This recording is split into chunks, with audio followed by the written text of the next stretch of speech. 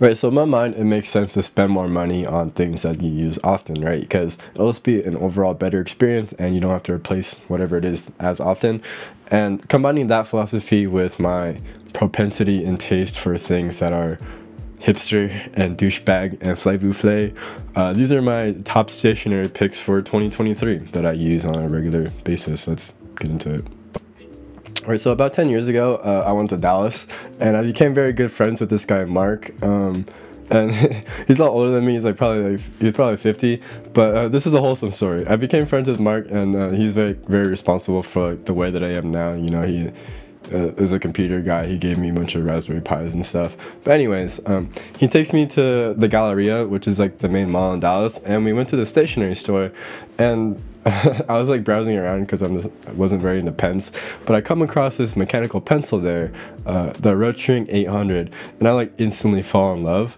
I was just so like captivated by the industrial design and just how well it was made and just the overall visuals of the product. It was just absolutely mind-blowing, right? And that really stuck with me. Mark actually gave me the pencil when I left Dallas, and yeah, so the Rotring 800 is what kicked off my, like, I guess, love for stationery, my interest in stationery. And shortly after I got it, it actually broke. Unfortunately, those are just very fragile because they have so many moving parts. But after that one broke, I got the Rotring 600 on my own accord, and this is like the non-retractable baby brother to the 800, and I've been using it ever since. And so yeah, this is like a very important pencil to me. This one in particular I've been using for nearly a decade, and it's been like all over the world with me, and I've just logged so much time with it. Right, so the Rotring 600 is my favorite mechanical pencil, but I don't necessarily think it's the best writing mechanical pencil out there. That would be this. This is the IJ Instruments number 9, which is a very revered mechanical pencil on the r/mechanical pencil subreddit, which I frequent. Yeah, so this is like a Pentel P205 inside of a custom metal chassis that like one guy in like Ireland or Scotland makes. And yeah, this pencil just is absolutely beautiful in terms of writing. The weight is just so well spread out, and it's just so comfortable that I can log so much time on this mechanical pencil. It's just absolutely a work of art. I really love this mechanical pencil.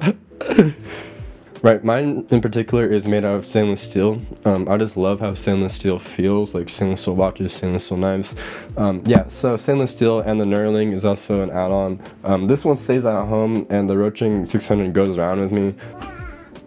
Ow. Yeah, IJ Instruments number 9. Right, as far as pens are concerned, I have a strong preference for fountain pens.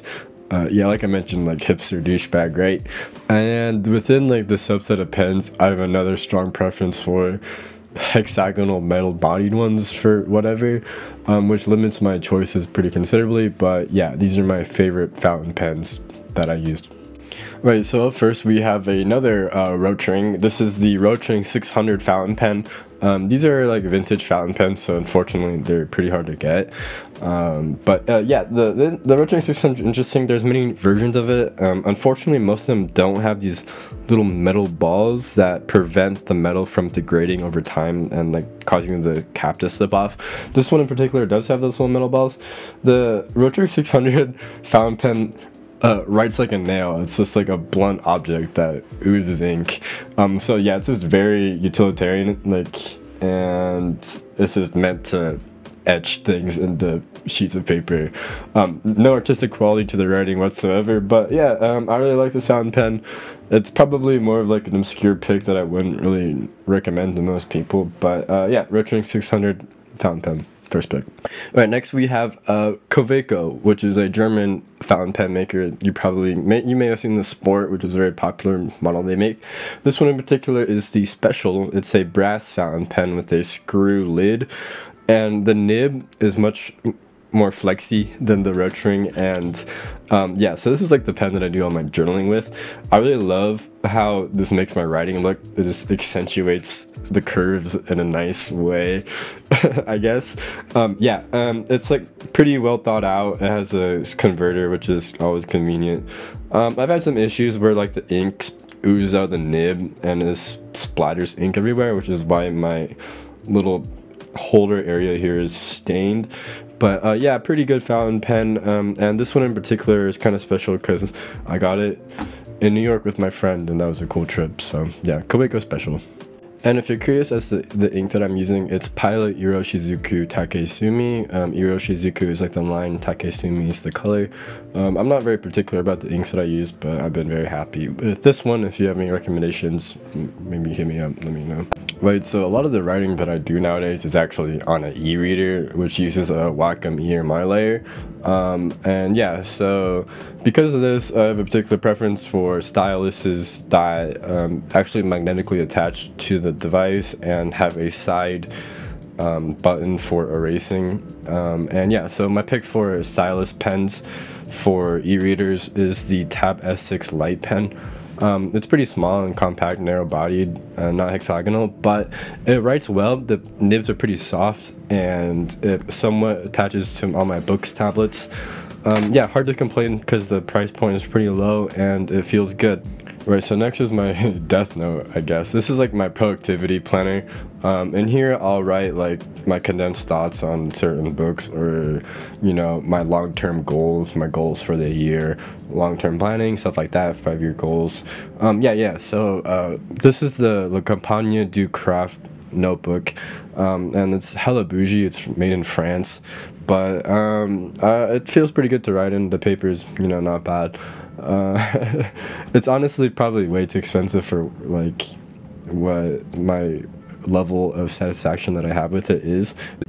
So next is like my, I guess, mass-produced notebook that I do all my scratch work in, and these are like the notebooks that I just do most of my writing in. They're from this company, Roaring Springs, and they are grid paper notebooks, and the paper itself is green. Maybe you've noticed I just don't love white paper. So all the paper I use is like tinted like ivory or canary or green or just some hue that's not white. And yeah, so I've been very happy with these. They fit my specifications. The ink, like fountain pen ink, doesn't stain it, and my mechanical pencils write well with it, and I like the paper itself. Right, next we have my journal. I'm honestly pretty bad at journaling. I wish I was better. It's kind of like a somewhat habit for me. I just don't know what to write more often than not. But yeah, as far as when I do journal, it's in this notebook. This is from Barnes & Noble, and the journal itself is a Monet Bridge one. These are made in Italy, and they all have like a unique pattern. So if you were to buy it, I would highly recommend going in store to make sure you get a good print of the bridge. I like the paper. It's pretty good. And I don't really love like these little watermarks they have at the bottom of the page, but the paper color itself is ivory tinted and it's nice. The quality of the notebook is overall solid, and my fountain pens write well in it, so I would recommend it. And this would be an exquisite gift to a significant other or a person that you actually like. Right, the final thing on my list here is a to-do list. So I actually just like having a physical to-do list because it feels good to cross off the boxes. This one is from a company called Paperways. They're a Korean company. I use it vertically, but it works all the same. Yeah, so as you can tell, it has a hexagonal honeycomb pattern, which is pretty quirky. The paper itself is pretty good. I have this particular space constraint where it's a sandwich in between this notebook and this notebook.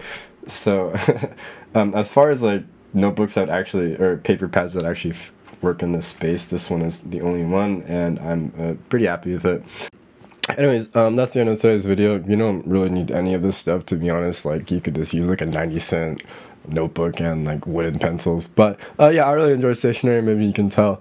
That is the end for this year's video. Stay tuned for next year's stationery video. Bye.